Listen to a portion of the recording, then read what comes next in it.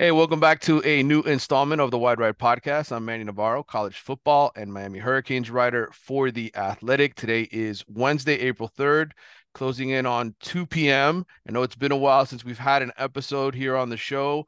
Miami is two-thirds of the way through spring practices, and you'll notice that today I've got a new co-host with me today. That's Adam Lichtenstein from the South Florida Sun-Sentinel. Carlos Ledo is busy in tax season, so he's usually here to make jokes and make you laugh. Adam's going to try his best today to do that. Adam, welcome to Wide Right. Thanks for having me. I'm excited to be here. A long-time listener, first-time co-host.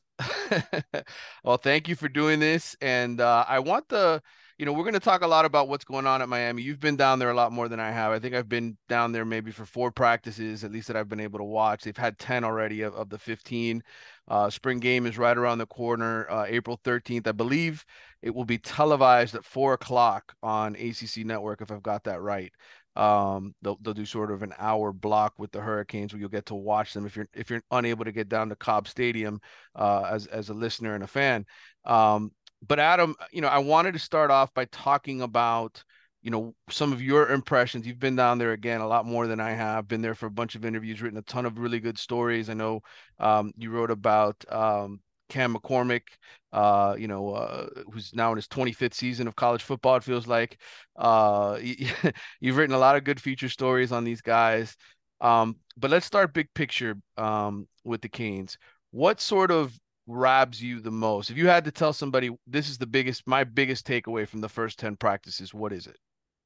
Well, I'd say like about a week ago, I wrote an article, kind of like a position by position look at how things have just kind of looked and seemed during spring practice.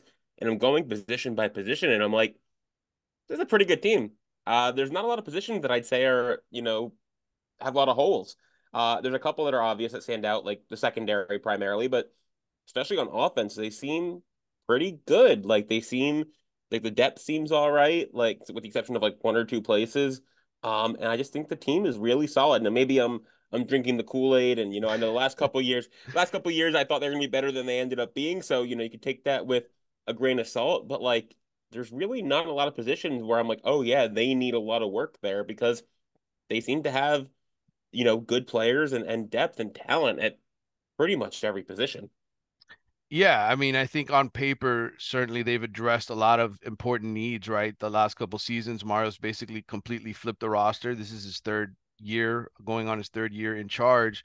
And I think, there aren't very many Manny Diaz guys left, right? I mean, it's basically Mario's team now, almost 95%. I think, if you look up and down the roster, there's a few guys obviously that came here under Manny. But for the most part, I mean, these are all guys that have now been coached by Mario for going on 2 years, if not, 3 years, right? When he first got here. So you're right. I think this roster has been upgraded in a lot of places. I think secondary is certainly the spot we all sort of look at and say, okay, I guess in the transfer portal, they might go look for a safety, they might go look for another cornerback to try to help solidify that position. We'll talk about some of that stuff. I addressed that, and actually my story today in the Athletic, one of the few Miami Hurricane stories I've written since the first day of camp when I was out there to see Cam Ward in person, and was really blown away. But that leads me to really to what I think has been, from a player perspective, and talking to former players, guys who have been out there to watch Miami practice. I said, what's the biggest thing that they draw? Not only is the team more talented, but I think ultimately Cam Ward's impact is really, really felt. And he's sort of viewed as, man, this guy is a legit quarterback, maybe an NFL guy, maybe the best quarterbacks Miami has had since Ken Dorsey was around. Certainly, I think De'Aaron King deserves a nod, right, for what he was able to do. But big picture wise, I think there's a lot of excitement over Cam Ward. And I think, Adam, agree or disagree with me, I think Miami season's going to all depend on how good Cam Ward really is. Oh yeah, no, I definitely agree. I mean, we saw last year where a quarterback will take you because I think last year's team was a pretty solid team, and the weeks they didn't have good quarterback play are the weeks they lost. They lost to FSU when Emory Williams was playing for Tyler Van Dyke, and he struggled for most of the game. They lost that game. They lost to NC State where Tyler Van Dyke struggled. They lost Georgia Tech for a few reasons, but one of them being that Tyler Van Dyke struggled. So, we can see where a good quarterback can take you. And I think Cam Ward is a very, very good quarterback. I'm not going to pretend that I'm a scout or a talent evaluator. I'm just a writer, but he looks pretty good to me, in what we see in practice and talking to coaches and players and everyone around the program, everyone's excited by him. Everyone loves his physical attributes. They love his arm, his ability to run and, make things happen when if he's flushed out of the pocket. Obviously, he's not getting hit in practice or anything, but if he has to move, he can move. And people have been raving about his leadership, which, is an intangible thing that, there's not a scale grade for that or anything, but it's something you want in your quarterback, and Cam Ward seems to have it. A lot of people, talk about the very ballyhooed dinner with the offensive lineman, which Yep. I joked and I said, oh, the over under for that's like $700, and then immediately realized my mistake that it would be way much more money than that, as Yeah. many people on Twitter told me. But yeah, he just seems like everyone seems to have taken to him very quickly. I've seen Instagram stories of like, the players hanging out. I remember at Pro Day, he was hanging out with some other players who were there. So, I mean, it's been nothing but positives about him. And if he's as good as advertised, like he'll carry this team. Yeah. We're gonna get back into football in a second. We're gonna discuss. We actually asked for questions on Twitter here for a mailbag, so we'll have plenty of stuff on there. We'll talk a little bit of recruiting probably too. But I want to kind of tease some other subjects, and then I also want to get to. I want our listeners to get to know you a little bit, Adam, because you've been on the Hurricanes beat now for what is this? This is year 3, year 4 for you, Yeah, going into year three. going into year 3 for you. So I know you're a Florida graduate, correct? University of Florida graduate, and you're originally Yep. from the New York area, if I'm not mistaken. Yeah, I moved down to Florida when I was like 5 years old.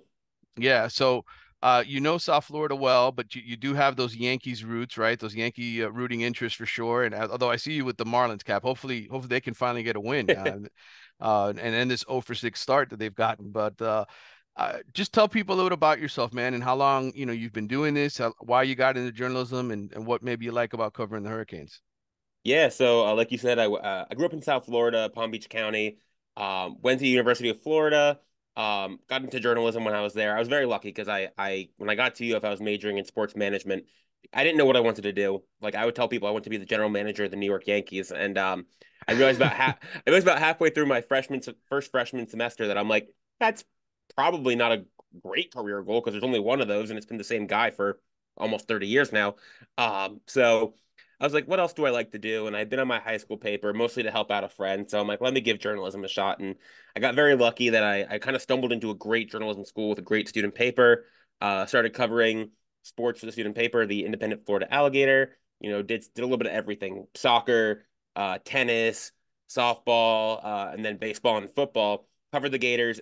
What's funny is my junior year at Florida, I got there year one post Tebow. So they were not very good my first couple years. The third year I was there, um, was Will Muschamp's one good season. They made the Sugar Bowl. We're very close to playing for a national title.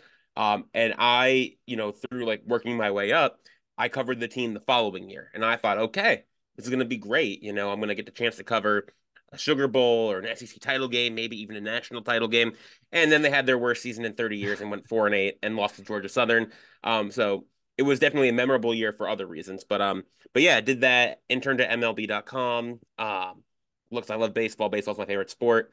And then yeah, kind of covered preps in the area for a while, for the Sun-Sentinel and the Palm Beach Post. Got promoted to the Hurricanes beat a couple years ago, and really really love it. I love college football so much. Like it's so much fun getting a chance to see different environments, different college environments. Get a chance to experience and be around the sport. It's just a really fun sport. I think it's a ridiculous sport, which is part of why I love it. Yeah. You never know what's going to happen. Something weird happens. Like it seems like every week something weird or crazy or stupid happens, and I love it. And I know people give me crap for being a Gator covering the Hurricanes. It's not an issue for me. I know I talked about this I think on the Orange Bowl Boys podcast a little while ago, but like, uh, when I was at Florida and I was on the student paper, they bullied you into you are not a fan anymore. You cannot be a fan. Like if we posted something on Facebook or Twitter, like wearing a Gator shirt or something, like you got in trouble. Like with the editors at the paper and stuff. Yeah. So they kind of like bullied that out of me. And once you do that, you kind of like it's hard to get back to where you were as just a pure fan and stuff. So even like after I wasn't covering them anymore for at the student paper, I wasn't a fan in the same way. And then when I started covering the Hurricanes, I said, okay, well, that's the end of being a Gators fan. Like that's fine. I can like it's not a problem. So like even if I wanted to be like a Gators fan, I don't have time. Like I don't get to watch them a lot. Like Right. I'm at the Hurricanes games every Saturday, So it's like I don't get a chance to watch them even if I wanted to. Like my wife's a UF alum as well, so like I keep up with them a little bit and I see what's going on. And if I'm home, for a Gators game, I'll watch it. But like it's not like I'll always have something in my heart for the school and like especially the student paper. But like I don't care what happens to the football team, and like I'm sure Billy Napier's gonna get fired this year. So like I people ask me about that, and some people ask me about it like as a question, and other people are like, "Oh, you're a Gator, you hate UM," and I'm like, "No, I don't." Like It's has very no hard for bearing. fans to get over that, right? To Yeah, just yeah, to just really know better. And it's funny because I get accused of being a Florida State fan, even though I never went to Florida State, even though I always rooted for the Hurricanes as a kid growing up in South Florida, and went to the Orange Bowl and was there as a kid to see the wide right games and was super happy when Miami won the national championship in 2001 to see them sort of climb back up the ladder. But just like you, Adam, as a journalist, as somebody who was in a newsroom since 1995 at the Miami Herald, it basically got beat out of me, the fandom, right? Like this is a profession where, as I learned through working with Dan Lebitard for many years, you root for the story. You root for what is going to make the best read, right? What is going to be the most interesting story? People would say, "Oh, you're talking about clicks." It's not even clicks. Like I just want to write an interesting and fun yeah. story. I want whatever is going to be the best story. Um, and that's really what I root for nowadays when I'm on deadline or when I'm sitting there at a game watching. Last year for me, I was happy Florida State won 13-0. I had to go cover FSU once or twice and was around them.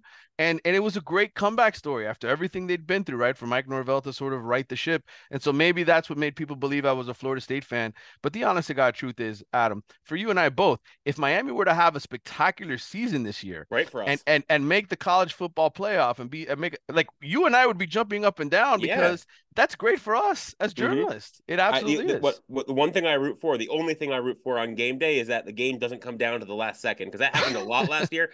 I tell people the story of like my like for the Georgia Tech game, like my story was done, Yeah. and then Mario doesn't take a knee and all that, and Don Chaney fumbles, maybe he doesn't, so I'm like changing my story as that's happening. Um, After they score, like I'm like, but they're not. Georgia Tech hasn't done anything on offense. They're not gonna win. Like this game, it's gonna be a weird hiccup. Then they score, and luckily there was a review, gave me an extra minute to like change some things around. I hit publish, but I never changed my headline. Oh So wow. it still said Hurricanes like survive mistakes or whatever. And then I realized like as it was uploading the story, and I was able to change it before it actually went online. But yeah, what I root for a blowout, whether it's Miami 49-10 or, NC State 49-10. Just let me be done with my story like halfway through the fourth quarter. Yeah, I agree. I think that's always the easiest thing. But at the same time, too, now that I work for the Athletic and we're not really writing on deadline as much anymore, I like the drama, writing Yeah. about what happened with, not taking a knee against Georgia Tech. People ate that story up. Yeah. They wanted to know more and more about it. And so I write it from a little different perspective than I used to when I worked for the papers. But I know that pain and I learned and I struggled through it covering the Miami Heat for 3 seasons, and being on deadline and NBA games is just absolutely rough. Covering the Marlins for 7 years, hmm especially with that bullpen and how many leads they blew over the years when I was covering them. So I know what it's like to have to sit there and rewrite, and it's not fun. So I totally get where you're coming from.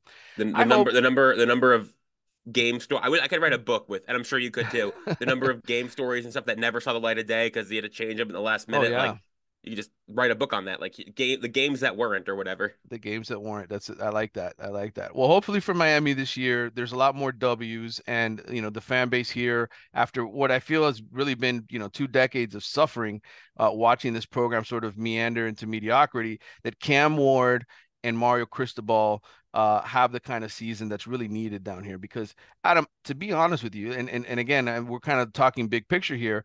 You look at the way college football has evolved, right? The Big Ten, the SEC, everybody's talking about how much money they're making off of their TV deals. Everybody's talking about college athletes getting paid through NIL, maybe eventually becoming employees. We see what's going on with the ACC, and it's a little scary, right, for Miami.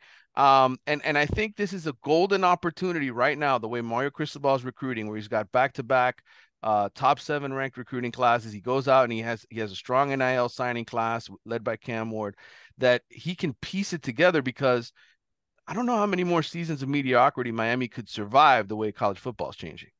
Yeah, no, I agree. Because if you're the Big Ten, if you're the SEC, and you're looking at what schools we can add in this turf war where they eventually become like a Big Two, Miami, you need to have a premier or at least a good showcase program, whether probably football. I mean, I don't think they really want to add a lot of premier basketball programs unless they're like UNC or Duke. But uh, Miami needs to show that, like, hey, we are still a big boy, and they've put their money where their mouth is so far. Like, I wasn't covering the team yet when they started making all the changes with, putting more funds in and hiring Mario, hiring Dan Radakovich, and putting more money into facilities and stuff. Like that was like the very beginning of my time on the beater before I got here, but they've committed resources to the program and they need to start seeing some fruits of that. And I think we will this year.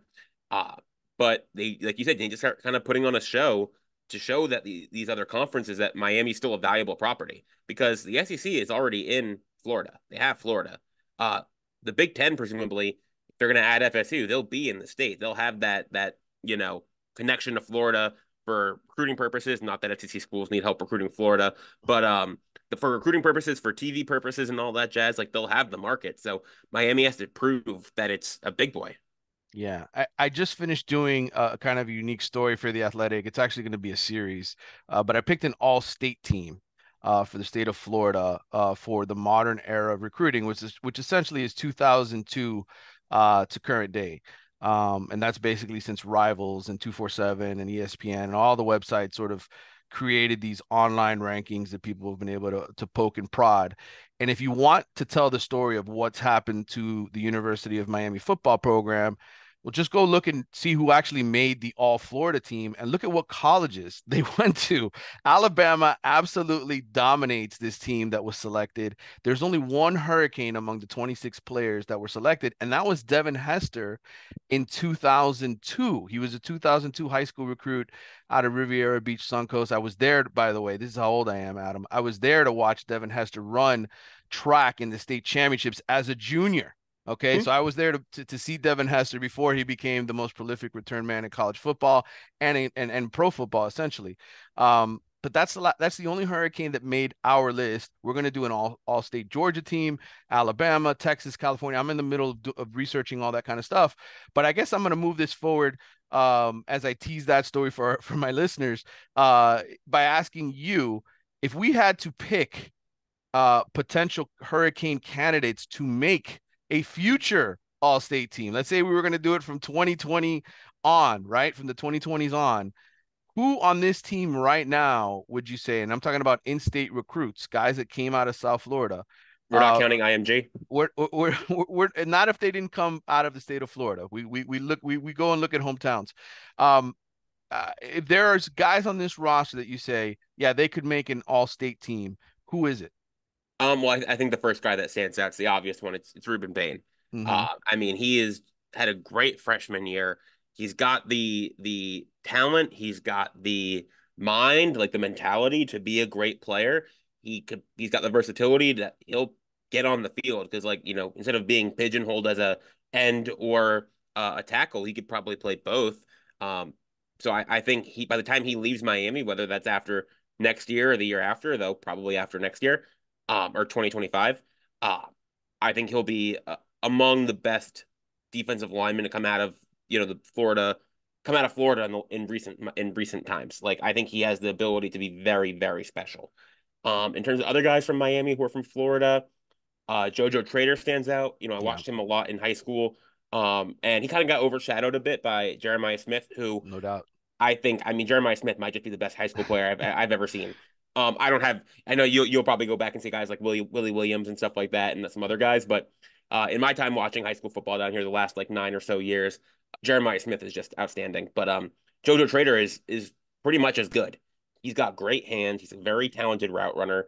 I have visions of him, even this year, just scoring little, 8 yard slants for touchdowns, just running perfect routes and just grabbing the ball out of the air. Like I think he has the ability to be a special player. Who else from Florida?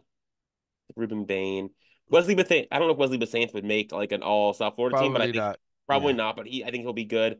Um, maybe I'm blanking on somebody. Well, the only reason I bring this up is we came up. with two names, and those are the two names I would have come up with as well, by the way. It just shows you, right? Like how far along Miami still has to go in terms of rebuilding this, right? Like that's part of the reason why I brought it up because there just really aren't many examples of Mario. This is so far getting big time in-state kids, guys that are Florida born, um, to come here and to become major contributors and to develop. So we're still very early in this process, which is why when Miami fans are always like, man, it's year three, he should be winning already. Like, no, he's got a 10-year contract for a reason. Like, this is a long build. I think of Jim Harbaugh at Michigan and how long it took him to turn Michigan back into winner. I think ultimately that's probably how long it'll take Mario if he can continue to recruit at this sort of elite level. And that's the only reason I bring it up because it's I think, we always look at it so sort of like with a microscope. We never sort of take the macro look. And I think the fact that you and I can sit here and say, man, um, Ruben Bain and JoJo Trader might be the only two guys who could be on a future team, it still tells you there's work to be done. Yeah, and it all depends on what you consider success for the Mario Cristobal era or experiment at Miami. Is winning the ACC and that's it. Success is Hmm. going to 10, like if they go 10-2 this year and pick your two losses, maybe they lose a stupid one or they lose to Louisville or something like that. And go 10-2, they go to the ACC title game and win that and make the playoffs and lose in the first round or something. Like is that success? Is making the playoffs success in It's a a step 12-team forward. playoff It's a era? step Yeah, forward, right. certainly. Right. And I agree. And I think it's a big step forward. And if you consider that like a successful tenure, then I think that's within reach. I think it's within reach soon. I think it might be within reach this year. If you consider success like a Jim Harbaugh, the Jim Harbaugh era at Michigan, where they built slowly and eventually reached the pinnacle of the sport this year, won the national title, that's something that very few guys do. And we'll see if Cristobal ever gets there. But I think he has the ability to get to or compete for that. I don't know if he'll ever win a national title at Miami, but I think he definitely can reach those levels of success that Miami hasn't had in 20 years, or at least Hmm. close to it. He can win a conference title. I think he can, in the 12-team era or 12-team playoff, I think he'll get there. Like if I was saying a year ago, 2 years ago, if I had to put money on it, will Mario Cristobal ever make a 12-team playoff at Miami? I'd say yes, and I still would say yes.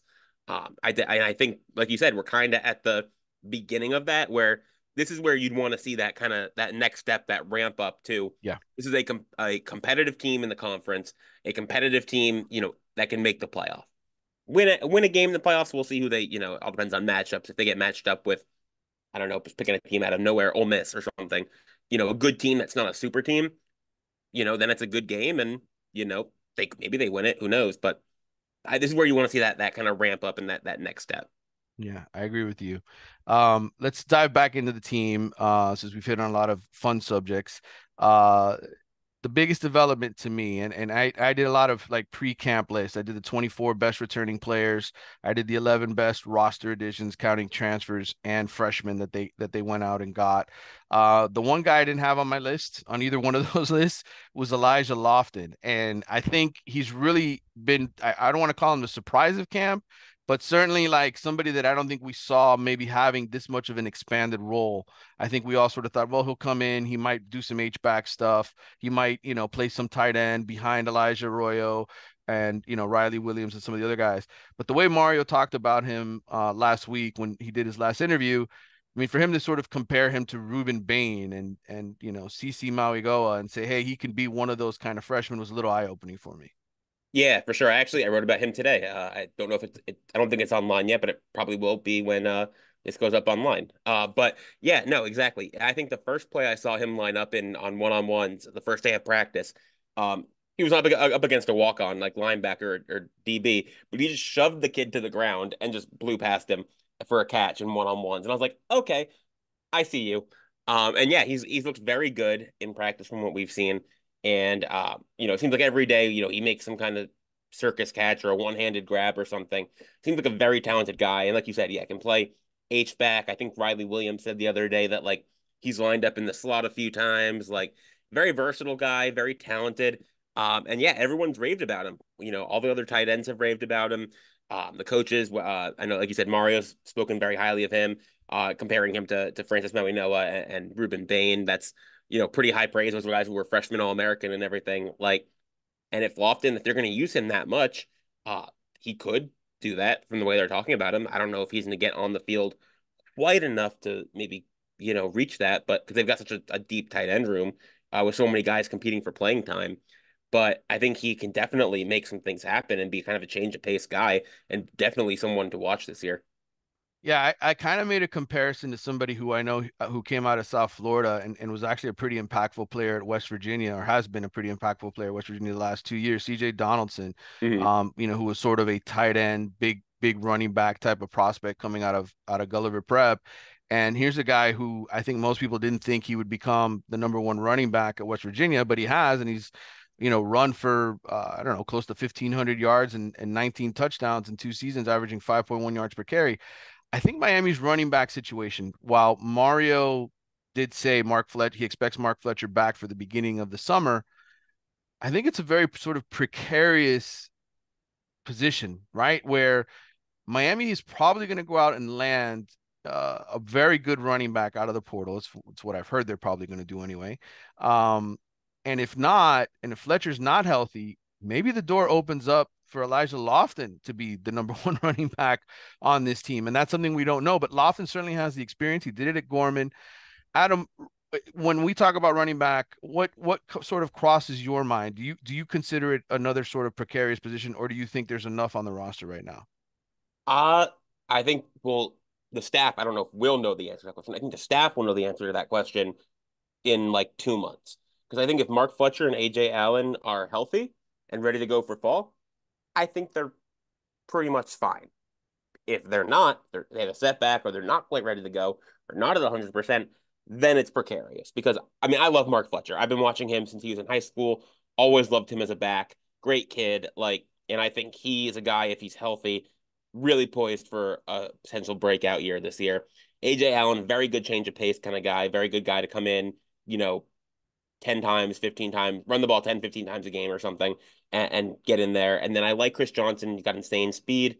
Um, but after that, the depth starts to get a little thinner than you'd want because then you have like Jordan Lyle and Chris Wheatley Humphrey who are freshmen and they're talented, but like how much do you want to rely on, freshman running backs if a guy gets hurt and stuff like that? So the problem is like what do you sell a transfer running back on, Because if Fletcher and Allen are healthy, those are probably 1 and 2, or maybe you bring in another running back, but you bring him in to be the second running back, like the number two guy. Right. How do you get somebody who's talented enough to be very good, but still open to being not the feature back? And, Right. and that becomes an interesting recruiting perspective, and maybe that's where NIL money comes in. Who knows?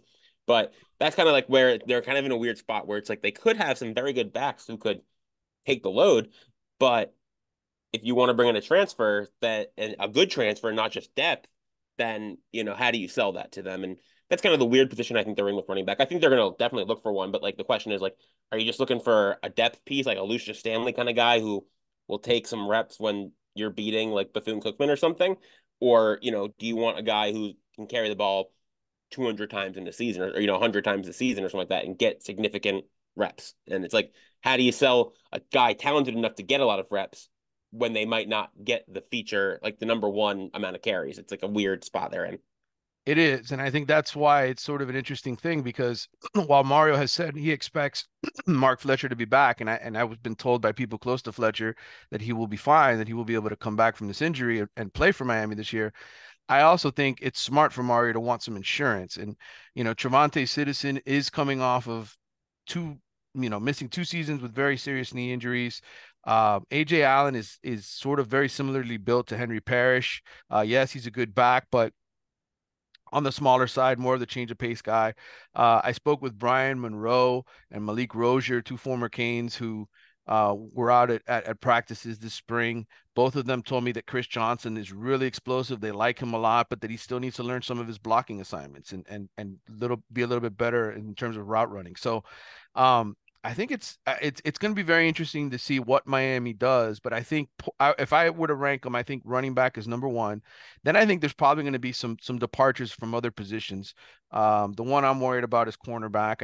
I know most fans are saying, why are you bringing this up? But Damari Brown's brother did transfer to Florida State. Damari Brown also has not been practicing all of spring, and you can say it's an injury, you can say what it is.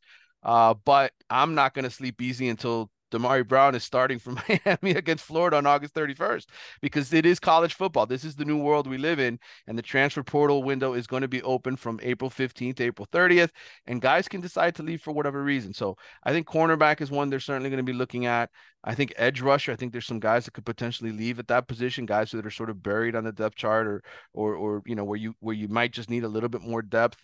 So I think those are all sort of areas that, and if Miami can really go out and get a true number one receiver. I know we love Xavier Restrepo and we liked what Jacoby George did when he wasn't getting personal foul penalties, Adam. But and Jojo Trader has a bright future, so does Nikar. But man, wouldn't you love to have that senior who's had 1,000 yards receiving? Because that's sort of what elevates you, I think, from hey, this is an 8-9 win team to hey, maybe this is a team that wins the ACC with a true number one receiver. Again, will Miami spend the money? Will it rock the roster and guys want to leave? All those are interesting questions, but I think that's another position where they could potentially add somebody too. Yeah, I agree. I mean, wide receiver, like losing Colby Young. I like Colby Young as a receiver. He didn't have an amazing year last year, but he was good. If you can find a better outside receiver than Isaiah Horton, then I think you got to go for it because you've got Cam Ward for a year. Like you just need to put the resources where you can. If you can get a guy, if there's a guy like that available in the portal, and he's interested in Miami and he's interested in playing with Cam Ward, then you got to go for it. Like I think of you mentioned I'm a Yankees fan. They have Juan Soto this year. He's got a 1 year contract, so they're all in. Like Right. you got 1 year of this star player. You need to take advantage of it. So yeah, I think receivers definitely a spot they'll look at. Running back we talked about. I did forget Javonte Citizen. I know Mario did say about Citizen last week that like something finally kind of clicked. Maybe he's not playing so tepid or tenuous. And just full go after coming back from that injury. I can't blame him for, being a little iffy coming back. But yeah, DB, like you can get more solid DBs, like the more the better because they're so depleted there. And like you said, Damari Brown, like there's your FSU homer coming out, wishing him to FSU, but Not at all. but yeah, I mean, if he stays, he's a starter Yeah. on August 31st. But if he decides to leave, that's up to him. If he wants to play with his brother at FSU or go somewhere else, and obviously that's his call. But if he does leave, then UM's in a very precarious position at cornerback because I mean, Daryl Porter's a very solid corner, but behind him and Damari Brown, it's like got Demetrius Freeney, Robert Stafford. I mean, they were running Robbie Washington out at corner a little, a few times just to see what he can do. And I think he's actually pretty decent at cornerback, so maybe they could use him there. But the depth goes away very quickly. It's very shallow at cornerback. So if they lose a guy or two, they're gonna have to bring in a couple guys, and they Yeah. probably need to bring in a couple guys regardless, even if no one leaves. But like I said, that's the position that worries me the most for sure.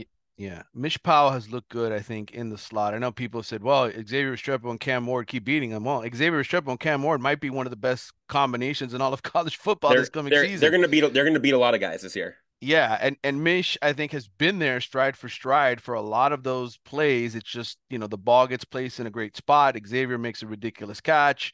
Either way, I mean, if you got a solid number one slot corner in today's game of college football and Mish Powell, then you're ahead of the game. So that's one position where in the secondary I'm confident in. But both safety spots. I mean, Jaden Harris, will he ever really can he ever really be counted on to be the guy? Jadis Richard at the other corner spot, is he a guy that could be a number three, or is he just too slow? I think at times I think he's looked too slow.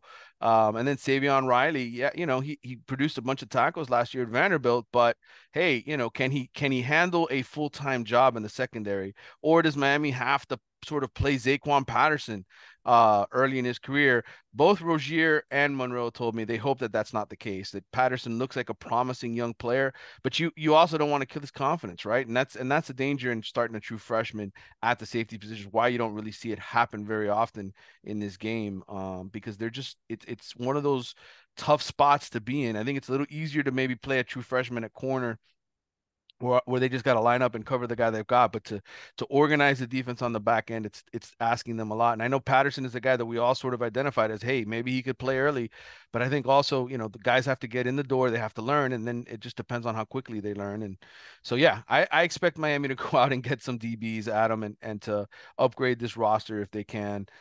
In that perspective, but I like the rest of the roster. Like you, I think I like the defensive line. I think the young linebackers have really stepped up. That's something that both Monroe and Rozier mentioned to me. They thought the most improved unit on defense was linebacker. What are your thoughts on that unit? Well, the first thing, just when it comes to DBs, I was talking about this with a few other reporters like a week or two ago. The good thing, maybe the saving grace for the DBs, you look at or Miami's schedule coming up this year, they don't have any really elite quarterbacks on the schedule. That's true. That's a good Graham point. Mertz, DJ Uiagalelei, like they don't really like Tyler Shuck at Louisville now. Or any big Like time receivers, I would say yeah, also. they don't have any superstars there like that they have to face. So like that could be a saving grace. And then I guess the rest of the roster, like I like you said, I kind of like everywhere. I like the linebackers. I think Kiko Mawinoa, really great player in his first year at Miami, and he's been out for the spring, but they expect him to be healthy for the fall. And I think he's a really good kind of everything you want from like your veteran linebacker. He's very good, and he's a leader on the defense. Very he's got I mean, you got like that confidence, that composure, like Yeah. a stand-up dude. I like him a lot. And then Popo Aguirre stood out in the spring. He's getting a lot of love from the coaches and stuff. And I like that. And then you asked about like the D line too. Yeah. Yeah, I like the D line a lot. Like if everyone's healthy, I think it's a potentially elite unit. They were very good last year with Ruben Bain, with Jared Harrison Hunt's very solid. Branson Dean's gone, but they brought in two tackle transfers. Marley Cook, who's just maybe the strongest man alive, squatting 700 pounds. I won't say how much more that is than me, but it's a It's a lot. significant amount. Say Yes. most of it. And then yeah, if Nigel Lee Kelly and Akeem Mesidor are healthy, they're both very good defensive ends. Mesidor can slide inside if he has to. I just think it's and there's depth there. We'll see how much the young guys get a chance to play. Whether Justin Scott comes in the summer and is able to get on the field quickly, or Armando Blunt, although he's super young, I don't know if he'll play too much as a freshman, but he's a talented kid. Uh, they've got it's a very deep unit. I really like that unit for them.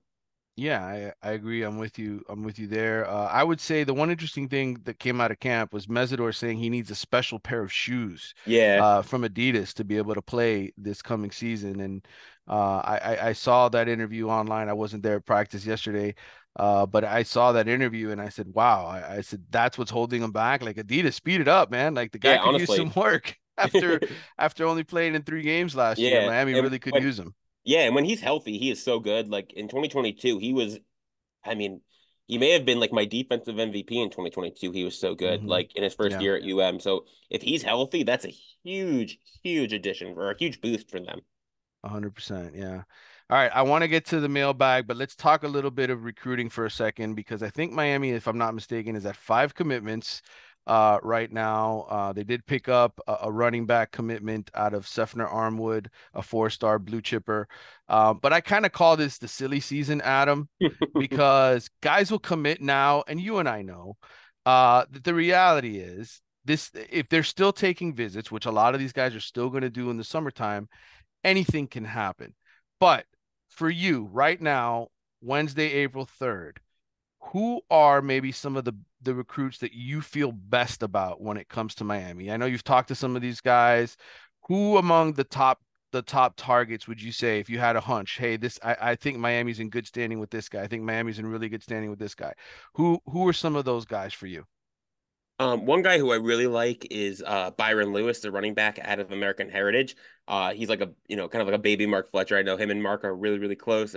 So I think I really like him. I know he was just at Miami. I think this past weekend he's already got his OV scheduled. I think he's a guy. I mean, I'm not going to say anyone obviously is a lock, but I think he has a pretty good chance at ending up at UM at some point. I'm trying to think who else. I like Nashawn Montgomery. I don't know how like if he's definitely not a lock to Miami, but I've seen him play a little bit. He's really solid. Ben Hanks down out of is he at Booker T, if I'm Booker T. remembering Washington. correctly? Yeah. Hmm. Yeah. talented cornerback. Seen him work out a bit. Haven't had a chance to talk to him in a while. Same thing with Cortez Mills, another local guy who I haven't had a chance to talk to lately. But from what I've read from other guys, like likes Miami a lot. I'm trying to think who else Well, and I've he and he, talked and to. he plays for the 7-on-7 team that is basically run by Miami guys. So Yeah, that helps. That doesn't hurt. That that doesn't puts hurt. him in a good spot. DJ Pickett to me is the most interesting one Hmm. because he's the number one recruit in the state, the number one Hmm. cornerback in the country, and it's such a position of need that to me, you have his cousin on the team already, right? You just Yeah. signed him. To me, I don't know if you've had a chance to talk to DJ, but when last year we sort of all pegged Jeremiah Smith as the most important target for Miami. They didn't get him, but they did get JoJo Trader and they still signed, a top 5 class. Is there a most important recruit for you? For me, it's DJ Pickett. Yeah, I'm inclined to agree. One, because it's a position of need. Like you need those DBs. And the other is because he's just so good. Like, Hmm. and he's got the ties to the team already. Like, you really, really want to land a kid like that. Like, it seems like everything is set up for him to come to Miami. It's like laying out the red carpet. So if you don't land a guy like that, like people take note. Um, and I'm trying to think of more guys. Like again, not the most important guy, but somebody who stood out to me when I was out at the Under Armour camp last month was Floyd Boucard from Yeah. Miami Central, Canadian kid. Hmm. Not highly touted, like doesn't have the stars. Right. But he showed out that day, and he's a local kid now. Now he's a local kid, uh, and I think Miami likes him. That he was on campus, I think once or twice. And I think he's a local kid that kind of one of those guys who can kind of fly under the radar and stuff, and be a solid pickup down the line. Another guy I would say is really important for Miami is Bryce Fitzgerald, who I did get a Hmm. chance to talk to. I drove up to Tallahassee for the state championships in December, spoke to Bryce. I know, he's got an official visit lined up in June. I think he's an important guy for Miami as well because I would say he's one of the top local players and certainly Hmm. one of the best. He's like a legit defensive back who you say, man, Miami wants to improve the safety position, right? They want to get better cornerbacks, etc.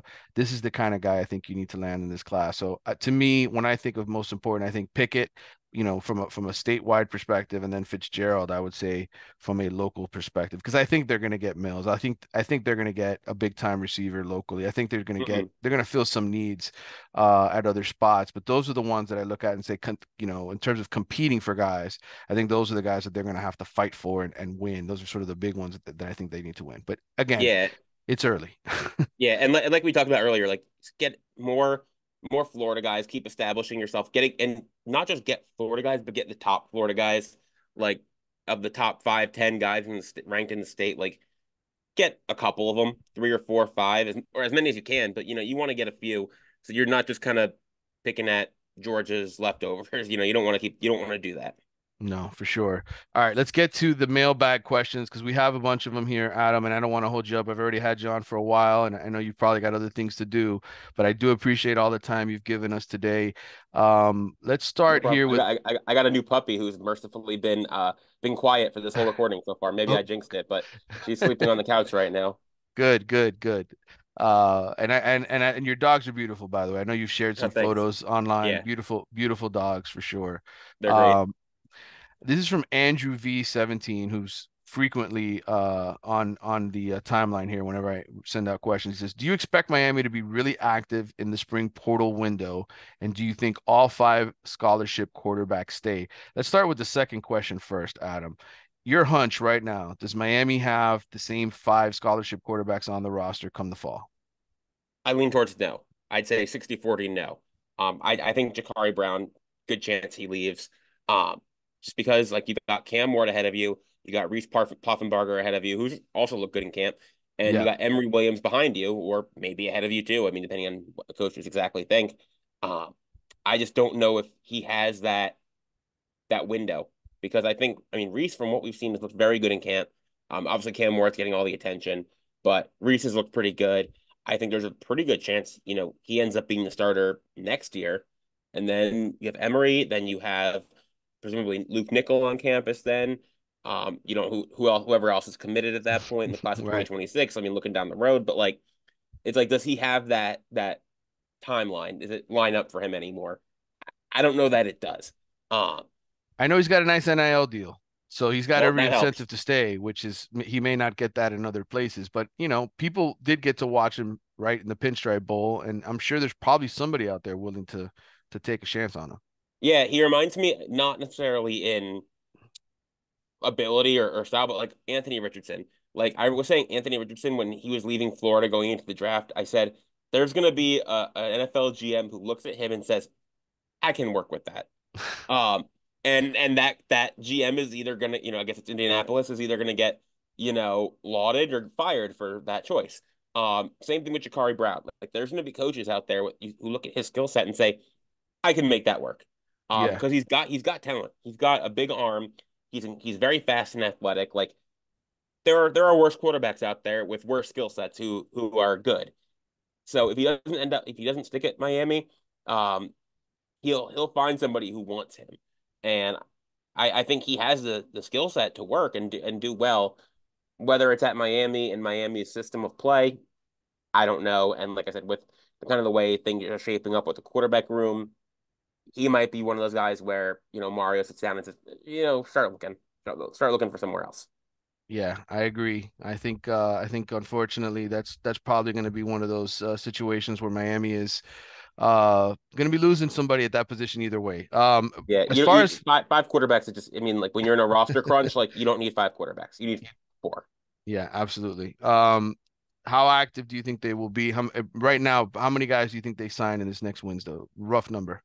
Oh gosh, you're asking. I was told there'd be no math. I'm not a math guy. I'd have to. I don't know how many scholarships they're at right now. How many they need to drop or They're going to and lose guys, I would yeah, say, but yeah. I mean, I think they're going to be active. I don't know if I'd put a number on it, but I think like we talked about, running back, DB are probably the biggest positions in need. If they can get a good receiver, like that's a spot.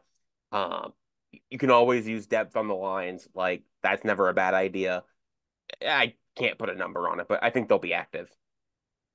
yeah, I'm gonna say five just to give it a rough number. Just to give it a rough number. Hmm. All right. This is from Alex Avila. This is about realignment. He says, hopefully the everything is fine narrative through the media is BS, and we are working behind the scenes. Contentment with the ACC is contentment to being a second-rate program. Adam, I've had conversations with people at Miami about the ACC and what's going on. Um, I think first of all, there's some common sense being used here. Nothing is imminent, right? Like Florida State and Clemson, unless they get, a surprise decision here pretty soon, I think they're pretty much stuck here for the next 2 years. So while Miami is maybe saying things like, "Hey, we love the ACC," I think they're certainly looking into it. What's your read on the situation right now? What is your inkling? Pretty similar. Like I know I asked Dan Radakovich about it. I think it was shortly after the FSU lawsuit was filed at the Pinstripe Bowl and stuff, and he basically said, I think he said like the term he used was like we're interested observers or something like that. Like Right. they're gonna keep an eye on things, and I don't think, like you said, anyone at Miami is naive enough to think the ACC is in amazing shape and nothing bad's gonna happen through 2036 and everything's hunky dory. I don't think anyone thinks that. Like no one's that naive. But they're also not gonna, be the first ones out the door. And that might be the smart thing, like in some ways, because they're not the ones who will spend the money on the lawsuits, who will look silly for filing a lawsuit saying, yeah, we signed that document, but we don't like it anymore, so it shouldn't count, because we don't like it. So they don't look stupid like that. They don't, get the PR hit, that Clemson might be getting or FSU might be getting for both, kind of the silly lawsuits and being money hungry and everything that you want to throw at FSU or Clemson for, trying to leave the ACC. But I think if FSU and Clemson leave, good chance they're out the door. As well, if the SEC or Big Ten want them. I heard an interesting argument. I can't remember what podcast it was on. I'm getting like source amnesia. Talking about the Big 12. Like the Big 12 had their two big dogs leave in Texas and Oklahoma. They added some other schools. Um, and the Big 12 is not in danger really anymore. Like, sure, they're not the Big Ten or the SEC, but like they're not in bad shape. They're not in the same shape as the ACC. Like, no one's pointing at them saying this conference is falling apart.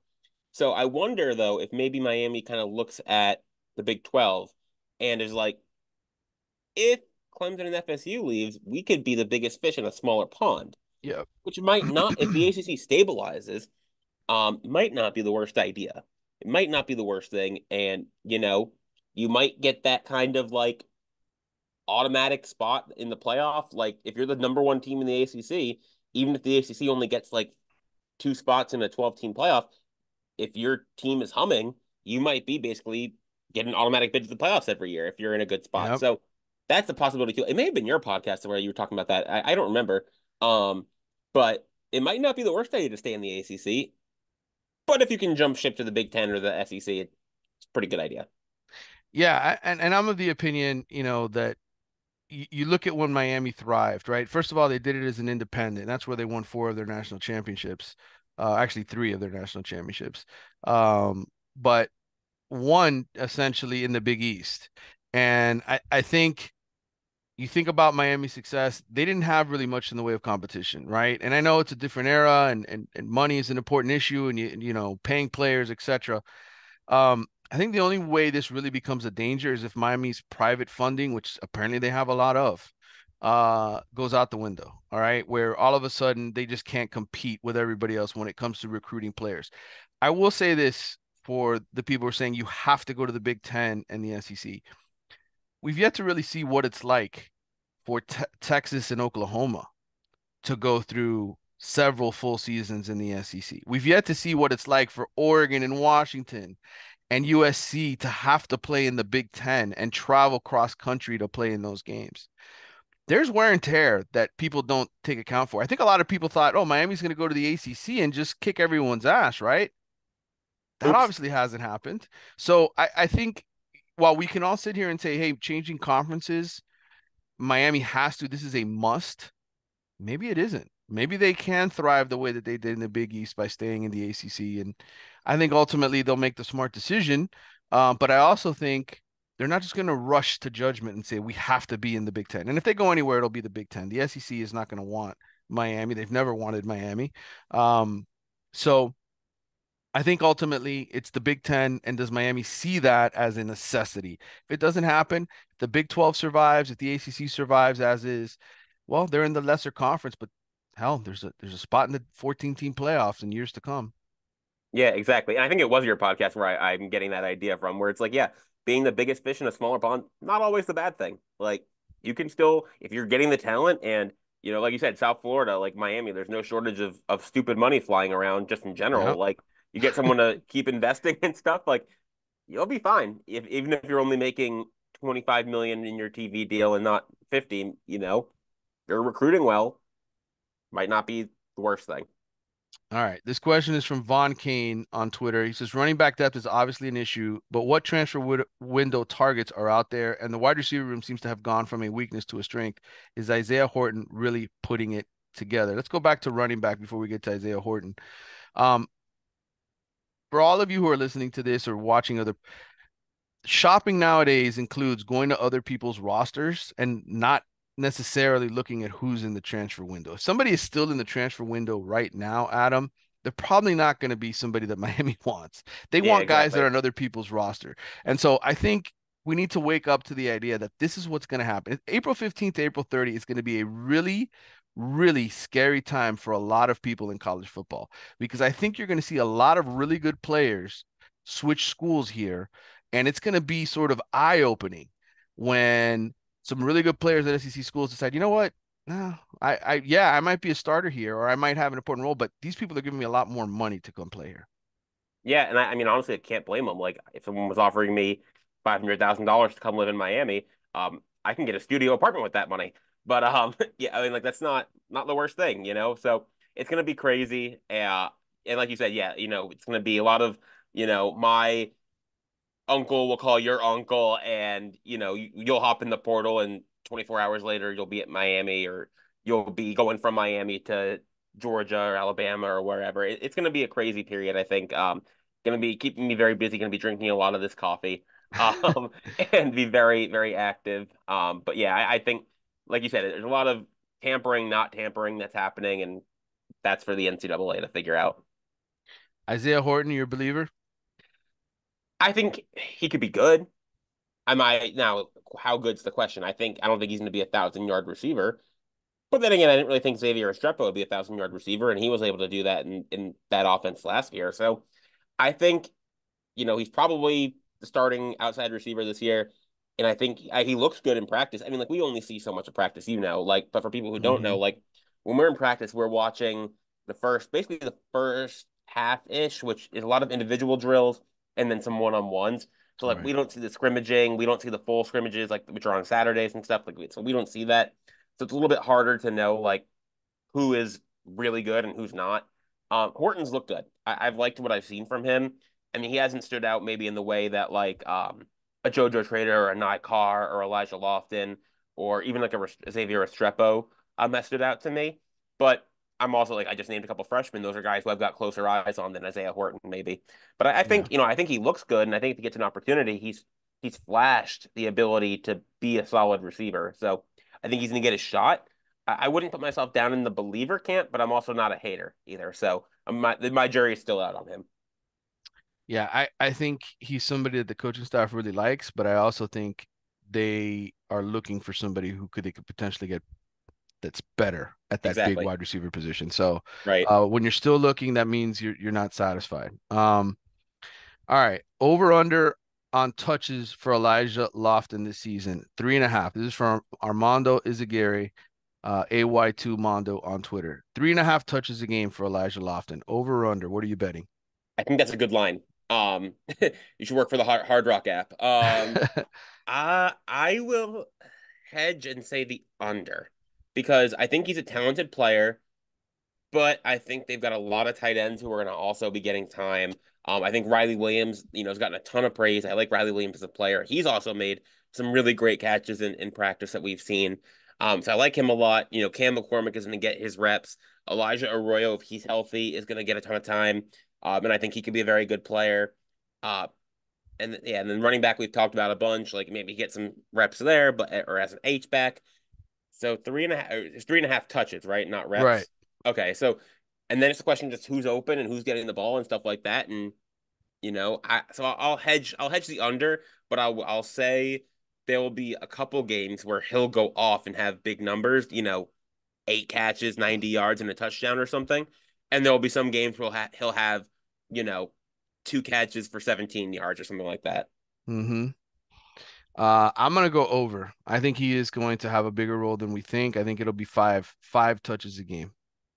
That's reasonable. I wouldn't Yeah. I wouldn't be shocked either. I'm not putting money All right. on that line. Let's go to the next one here. This is from Columbus Kane. Whenever FSU and Clemson leave the ACC, do we have a spot in the Big Two or are we relegated to the Big 12? To me, if we don't get into either Big Two, then the administration will have failed. We kind of touched on this already. Does Miami have a spot right now? I don't know that Miami has a spot in the Big Ten guaranteed. I don't see, even though they have the AU status and everything that would help them to become a Big Ten school. Big Ten's already a big conference. They just added those four Pac-12 schools. Um, do they really want to go to 20? I think these are all interesting questions that we really don't have an answer to. Yeah, I mean, a conference, you can just have a conference that stretches from Miami to Seattle, just the biggest possible 10. Like Yeah. that just is ridiculous. Oh, that's just ridiculous. I mean, it's possible, but it's just, I mean, I know I've not been around college football as long as you or some other people. I've only been watching college football for about 15 years, but like it just seems so ridiculous. I'm not a general fan of the conference realignment, all the stuff that's happened in the last couple of years. So just a conference that goes from Miami to Washington is just nuts. Yeah, and I think the one thing we have to think about here, unless they're going to sort of kick some teams out, then maybe it makes a little bit more sense because you're slicing the pie, right? Like, you're further slicing those big payoffs. And these schools made this TV deal to make all that money, not to go backwards. So while I think it's certainly a possibility, I think what FSU and Clemson are ultimately fighting for is just the opportunity to go if it's there. I don't know that anybody has a guaranteed spot. I have a great idea. How about we do this? You can add Miami and FSU and Clemson to the Big Ten. And then because it's such a big conference, you have to split it up into divisions and you can have like Miami and FSU and Clemson and Maryland and Rutgers and I don't know, Penn State. And they could be the Atlantic Coast There you division go. of the Big Ten. There you Just go. That makes Big sense. Ten, show me the money, Big Ten. I got all You, your ideas right here. you're helping them out, man. All right, this is from Connor. A lot of people wrongly criticized Aaron Feld for injuries the first season. How have you seen the strength and conditioning progress over the past couple years? Secondly, might this be the year when the spring Kool-Aid doesn't spoil come the fall? What do you think physically from a Miami perspective? I mean, the offensive line made it through the whole season last year without any serious, time being missed. Receivers were relatively healthy. I mean, where were they banged up? Defensive line, I guess, is really the only spot. Yeah, it was like Akeem Mesidor missed most of the year, Nigel Kelly missed most of the year. And then after that, like I'm trying to think, like Tyler Van Dyke was hurt for, the second half of the year, but like still was able to play. He wasn't like he only missed one game due to injury, but he was banged up.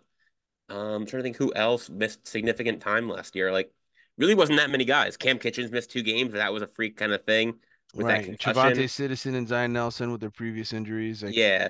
So like last year, I mean, injury luck wise, really good for Miami. But like the thing is, like saying whose fault is an injury, it's like it's so difficult. One because it's football. People are going to get hurt.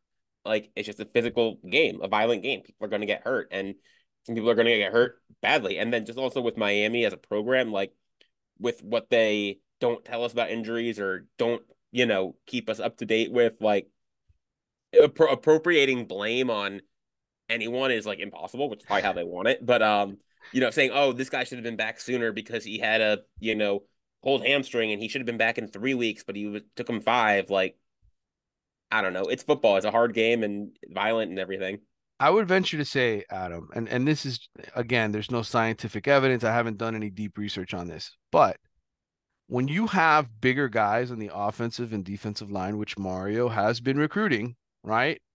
Usually the bigger guys don't get hurt as often as the smaller guys do when you have those big collisions. Yeah, And so it helps, I think, to have more size and girth and bigger bodies. And that's what for sure. Mario has recruited to. Now, look, it's not a perfect science. As you said, you can't lay blame, but I just think that's part of the reason maybe why they were Yeah. able to get through it. All right, And is I'm this I'm the still I'm still just one more note. I'm just still amazed that like all 5 offensive linemen started all 12 games. I don't know if I've ever seen that like from any team. That's wild. That's just like that doesn't happen very it often. happens. It happens other places, but Maybe you're right. maybe Not more at than I think, Miami. but Not at yeah. Miami. This is also from Connor. Might this be the year when the spring Kool-Aid doesn't come to fall, the spoil, to spoil this Kool-Aid? What do you think? Is this the year that the Kool-Aid we drink is real? I mean, I'm drinking it. But I think they're going to be good. I mean, but it depends on how potent or I don't know laced is your Kool-Aid. Like what do you think's going to happen? Like if you think this team's winning a national title, I don't think that's going to happen. Right. If you think this team can win the ACC and that's your Kool-Aid, that's your Kool-Aid dose or potency, then I think that's reasonable. I think that's definitely possible. I mean, I don't Yeah. think FSU is going to be as good. Clemson will be good, but I don't think they're going to be great. Louisville, I think, will be good, but not great. Like Miami, I think will be good, but probably not great. So when you have a bunch of good teams, like anything can happen. So I think if your Kool-Aid strength is this team can win a conference title, I think it probably won't go bad. But if your Kool-Aid is telling you that if you're seeing visions of winning the college football playoff, then maybe reduce your dosage. Yes. I would say Miami will go as far as Cam Ward takes them. Yeah. If he's super Cam Ward and we're talking about him being a first round pick and this guy having just a phenomenal year, then Miami's probably gonna be where they want to be at the end of the year. And something that nobody's talking about is that Miami is keeping its Cam quota at the appropriate level. They lose Cam Kitchens, but they keep Cam McCormick and bring in Cam Ward. Just That's keeping right. it's It's very Cams and important Cam Elijah's. quota. Yeah, Cams and Elijah's. All right, this is from Miami Dade 305. He says with Ja'Cory Brown having the most upside and overall talent from all the QBs, do you foresee him being the QB of the future after the season or another quarterback? Well, we just talked about him probably leaving. I'll say this for the Miami quarterback position. When you go into the transfer portal and get two quarterbacks, sends a pretty strong message to me that they don't think anybody on this team is the quarterback of the future. And I think we all have to start thinking that in college football today, just because you recruit a quarterback as a freshman and he might be a 4 or 5 star, or whatever he is, he's got to come in and prove that he can handle those responsibilities. And if your team is continuing to look in the portal, they're not satisfied with what they've got. The only caveat I would have for that for Miami's specific case this year, though, is they brought in Reese in that 2 week period when Cam Ward had declared for the draft, but hadn't yet changed his mind. So, I mean, I know there were conversations happening and stuff between Miami and Cam Ward in that period. But if you think, okay, Cam Ward's probably going to the NFL, because how often do players in the NFL draft back out of it? I don't think that happens a ton. It happens more in college basketball. Right. Maybe they brought in Reese like as their plan B, and then oh hey, Cam Ward's available again. Like he's changing his mind. You know, maybe that had something to do with it, where it's like they're like we need a quarterback here, and we like this kid, so we'll bring in Reese Poffenbarger, and then oh hey, great, Cam Ward's still available again. Like we'll bring him in. Like, obviously, we're not gonna say no. We have Reese Poffenbarger from Albany here. You can't come. We don't have a spot for you. So that might be an added complication to it.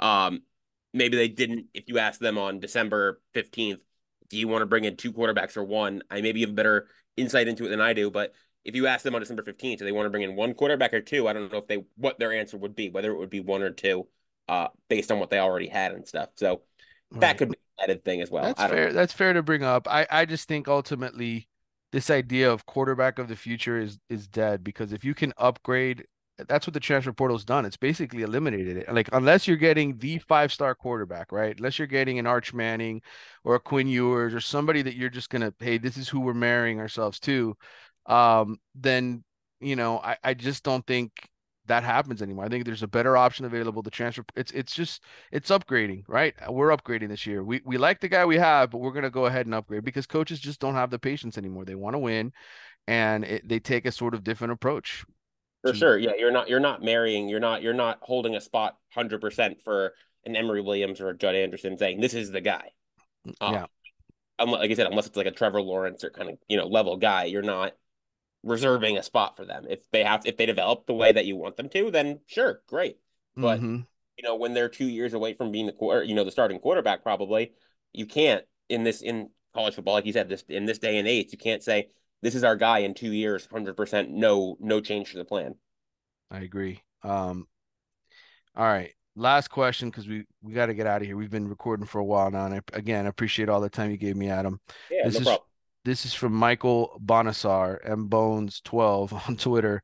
Before he got hurt, word was Trevante Citizen was the most game-ready freshman running back we had in a while. He was supposed to be what Fletcher was last year, if not better. Will he ever get back to that level, or is he destined to be a backup slash transfer? I'm of the opinion, Adam, and you can jump on this right after I give my short take on this. I'm of the opinion, and I was told this a year and a half ago, that Javonte Citizen will probably never play football again. Now, he's come back and obviously played football, but I think the point is he had a serious, serious knee injury to the point where it could totally affect his career. And I think the fact that we're talking about Miami going in and potentially finding a running back in the transfer portal speaks volumes about what the coaching staff and the people here at the program think about their running back situation. So I just think, unfortunately, yes, Trevante Citizen was somebody Miami absolutely loved coming out of high school, but he got a helmet to the knee, and it was a bad injury, and it cost him 2 seasons, and some guys never recover from that. Yeah, and we'll see if Trevante is able to recover from that. Like, I mean, he's like you said, like back on the field, but like, I hope to see him in the game. I really do. I mean, I've spoken to him a couple of times now at like media days the last 2 years. I think he said last year it was his ACL, LCL, and hamstring, and it's like I don't even know how that happens. Like that's crazy. I guess a helmet to the knee is how that happens. But yeah, I mean, I want the best for him. Like he's a good kid. I talked to him. I remember talking about like how like his family made it through Hurricane Laura, I think it was in Louisiana, and like how he was helping like pick through rubble and stuff like after the hurricane and stuff like that. Like good kid. So I hope he does stay and does do well. Like I'm rooting for him.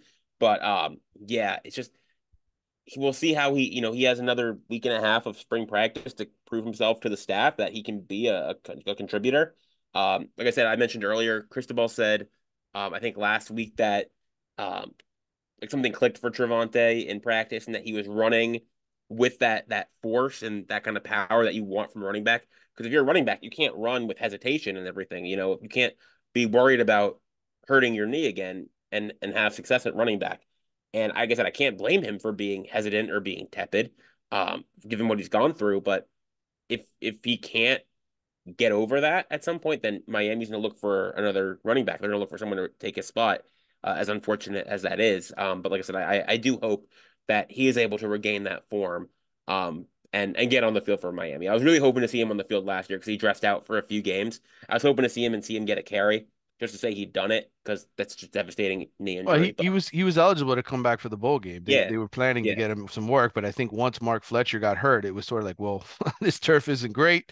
We don't want to risk losing another guy. Yankee Stadium, the most beautiful football field in the nation, obviously.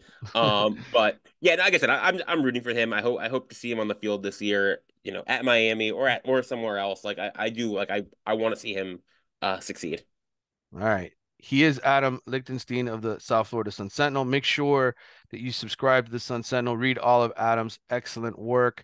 Uh, Phenomenal job on the podcast today, Adam. I had fun talking to you. Felt like we had a good conversation. My wide right listeners are happy because I finally did a podcast and it'd been almost a month since I had one. Carlos Leather will be back at some point. He's busy in tax season. He's a lawyer and doing tax work.